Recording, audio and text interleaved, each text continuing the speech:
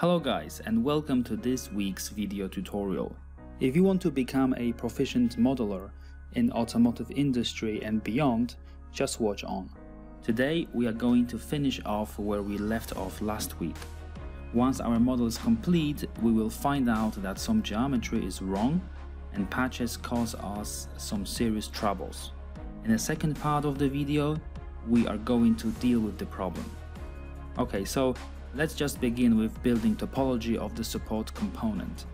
Oh, by the way, if you want to see how we got to this stage of the model, just watch my two tutorials from previous weeks. Let's jump right in. I want to project this straight curve on side surface in here, to obtain a clean edge to align my blend surface to.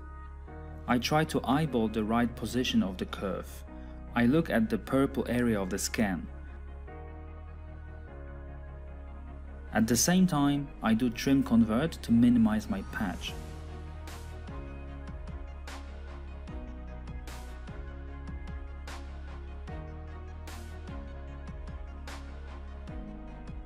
I copy an edge curve and align my patch to it. I'm going to use this curve to sculpt control the patch. Scan data is a mess in here, but I do my best to replicate zebra stripes.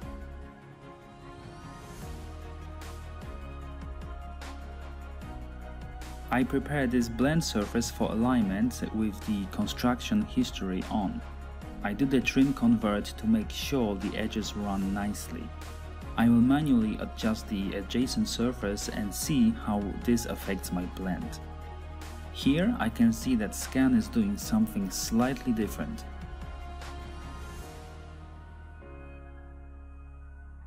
I slide CVs away to cover up more volume.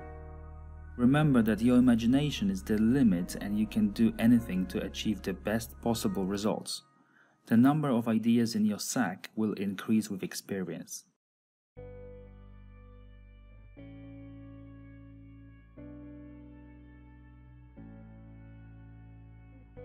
Quick comparison to the zebra tells us that we can slightly tweak this surface, and maybe even adding one extra row of CVs will help us get better outcome.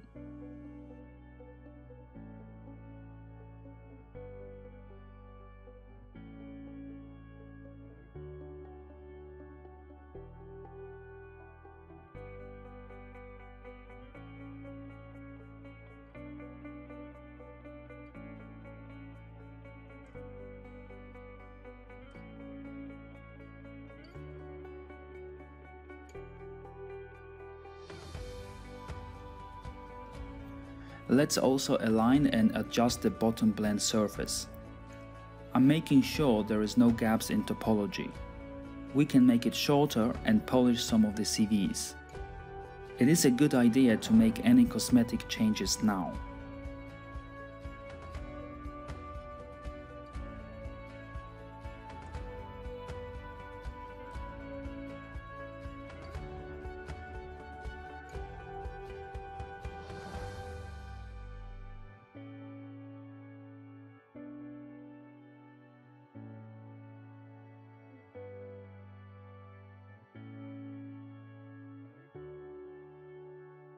There is a big gap in topology in here, and we need to address this problem.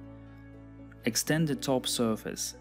Extend any short curves on surfaces and trim the patch to leave only the bit we need. I bet you can also see that the alignment command will actually change a lot in our model's topology. In fact, this area we are working on at the moment is going to be the most painful bit of modeling in the entire mirror model. I consult our scan just to quickly remind myself how geometry behaves. It looks like the blend runs here. Let's make a new intersection between these two surfaces, because we need it to be more accurate. I create a curve and align it G1 to the edge. Then I project the curve onto surrounding surfaces. At this moment I've noticed that this bottom blend is simply too short and doesn't cover our scan. Let's extend it to a more suitable place.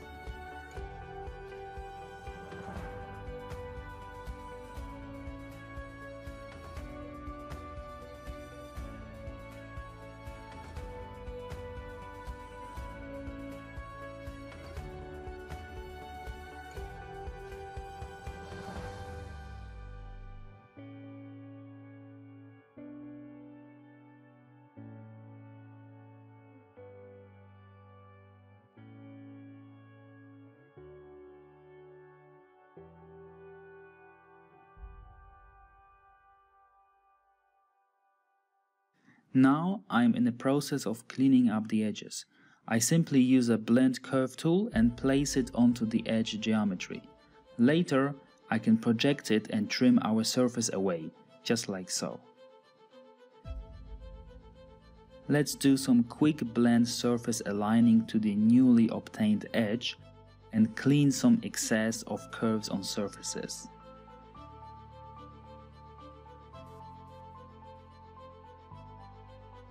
Our trimmed edge looks only just okay, but you can still see the wobbliness if you look at it at the lower angle.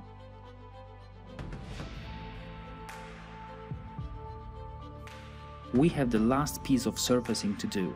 We are going to create a cover-up first batch patches in here. And later we are going to analyze them against our scan data. We can use this trimmed edge to create a monorail surface. For now, our surface is a mess, but don't worry, just remove all unnecessary CVs. After that, we will be left with an empty square. From here, we can start adding more CVs again. By doing it this way, we are making sure that all CVs are more uniformly distributed. Now we have just aligning left to do, and we are good to go. Let's do some hole planarizing in the bottom view, and finally we can start aligning.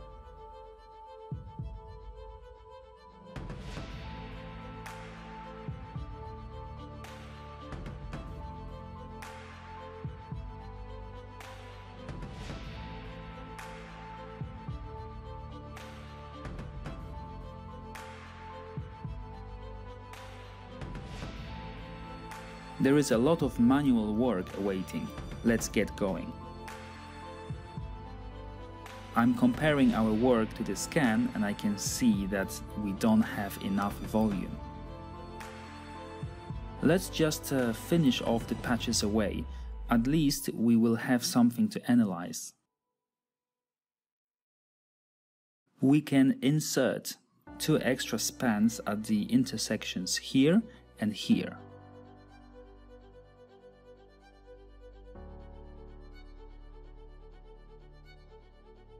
Just on a side, remember to always copy geometry in progress to the clipboard. Because if you don't like results, you can always start again.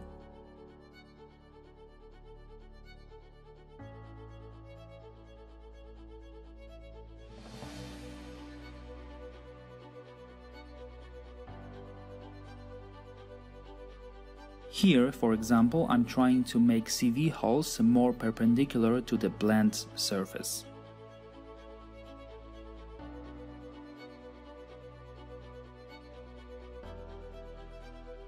When we are at least partially happy with our results, we can start detaching our surface at the spans.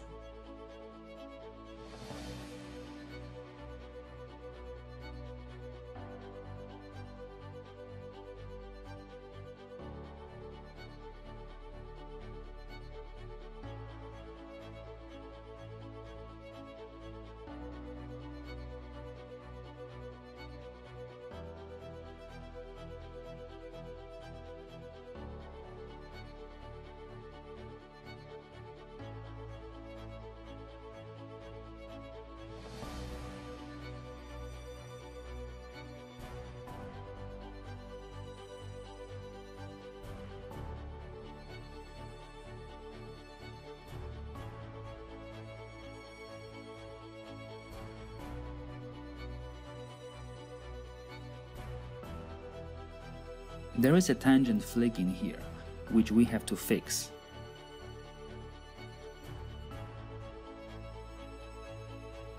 Let's align position G0 so we don't have any gaps. Now we can just use the G1 tangency tool to measure our tangent break. Make sure that the break is consistent throughout. At the same time, make sure that we maintain a nice intersection crease in here.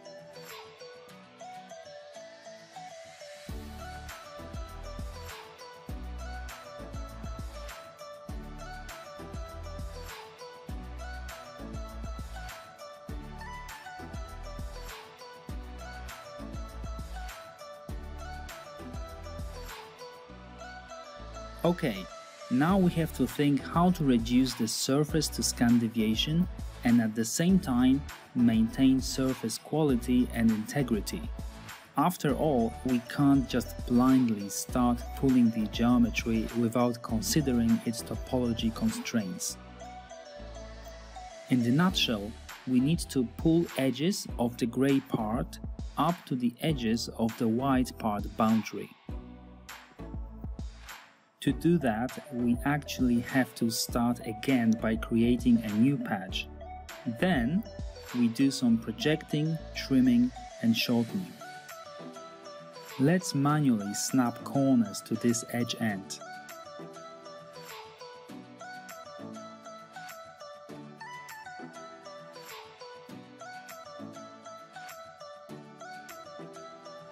When ready, let's just align our patch on the left-hand side. At this stage, don't worry about position G0 failures. Always strive to make patches as good as possible. Take your time with this because every second spent at this stage of modeling will save you at least a minute later on. Every minute that you can spend now is an hour saved later. You have probably noticed how I tumble the view all the time. I do that because it's crucial to see everything clearly. The best way to investigate everything is to rotate the view quite a lot.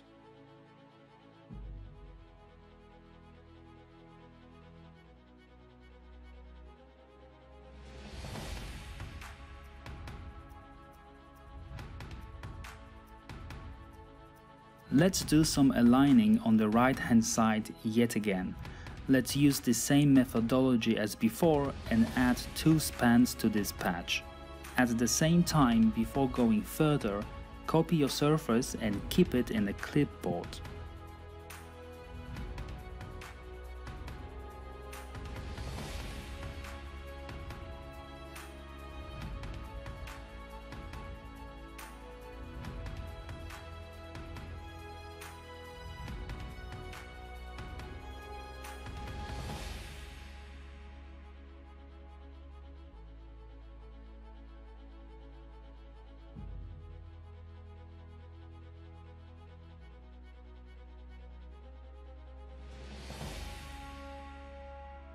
On a side, I have pulled this geometry away, therefore we have a tangent break between here and here. We only have a position continuity between the components and a visible highlight inconsistency. Highlights look good on both sides but are slightly different. Okay, we can still tumble view around to see what else we can improve.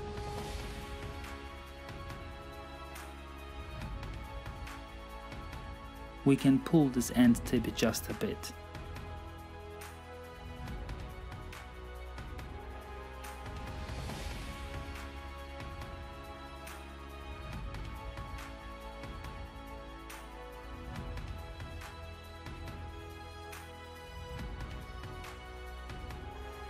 Here I have removed this silver templated surface and extended our bottom blend.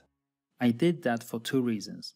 First was that the surface didn't really contribute to anything good, but rather was just left over from our previous workflow. Second was that it made our bottom blend surface wiggly and of average quality. Removing it in this situation was a good idea, unlike removing the anchor surface during construction of the rear bumper. For more info on that, you can watch this.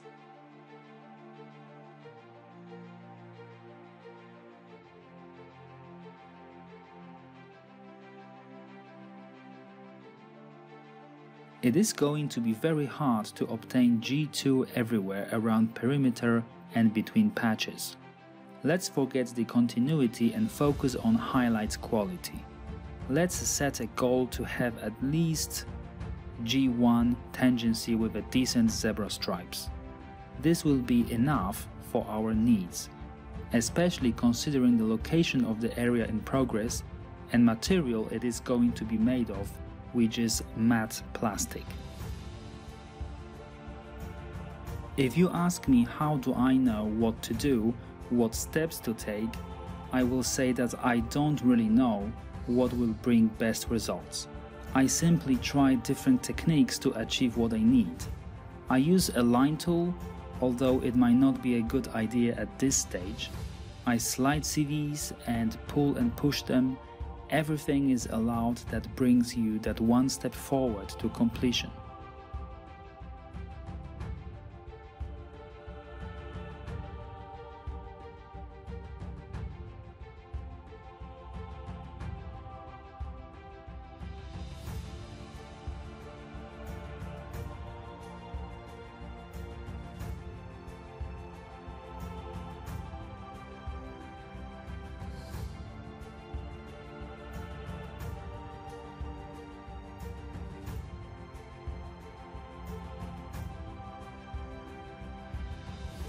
Okay, so here is a little step that we can reduce.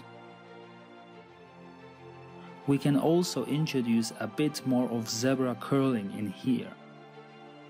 Work on both G1 CVs as well as G2 CVs. Move back and forth if needed.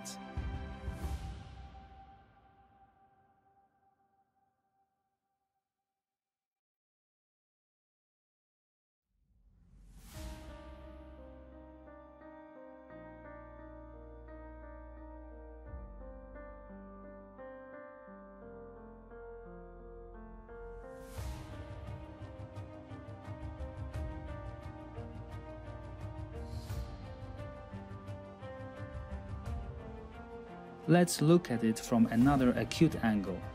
There is still something we can touch on.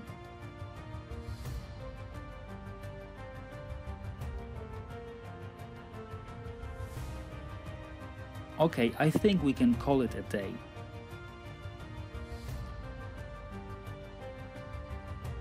But how about our volume? What can we do about it? How about pushing geometry out?